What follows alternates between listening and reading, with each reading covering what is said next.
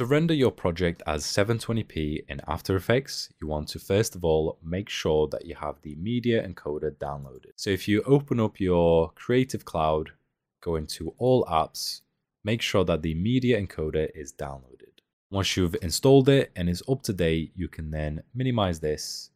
You want to go up to File, down to Export, and Add to Adobe Media Encoder queue.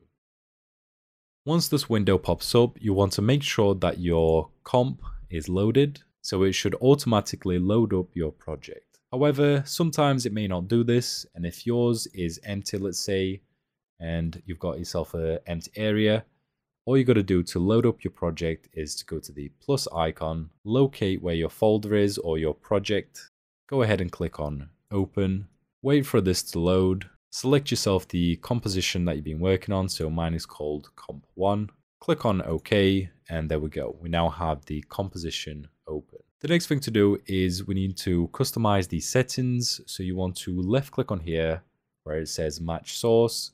Starting off with the first thing is the format. You want to make sure it's on H.264. We're going to click on Comp 1, and this is where you save it to a certain location. So I'm going to save it in videos.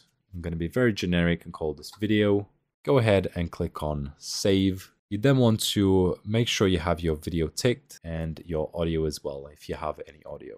But the ones that we want to focus on are going to be video, audio, and multiplexer. Starting off with the video, in here we want to untick this to customize it, and we want to set it to 1280, and then left click off of this times 720. Scrolling underneath this, we have the frame rate. So if you untick this, you can either set it to 30 or 60 FPS, depending on your preference. Underneath this, you will have the field order, the aspect. You can leave these on default, and scroll further down to the encoding settings. In here, we can go to performance and set this one to hardware encoding.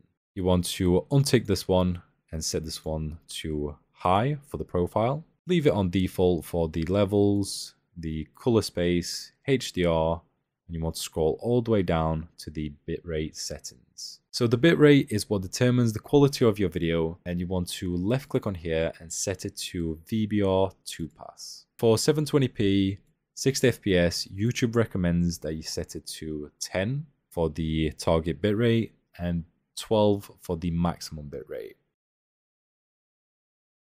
Scrolling further down, we have some optional settings which we don't really need to customize. So we're going to hop on over to the audio. Make sure it's set to AAC, set to 48,000 Hertz. Keep it on stereo for the channels and set the bitrate to 384. Hop on over to the multiplexer and make sure it's set to MP4 and it's a standard compatibility. If you wanted to, you can save this as a preset by clicking on this button right here. Give this any name you want, so we're just going to call this YouTube 720p. You want to tick this one and tick this one as well, and go ahead and click on OK.